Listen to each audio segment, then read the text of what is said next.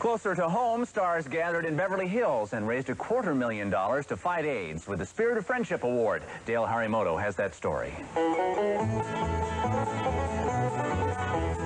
In the 60s, the Kirkby estate served as the setting for the popular TV series The Beverly Hillbillies.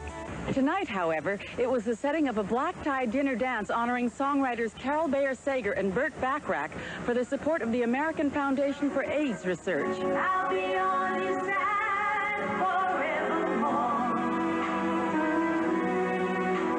That's what friends are for. How do you feel about the public reaction to the song? I'm thrilled, you know, you have to be.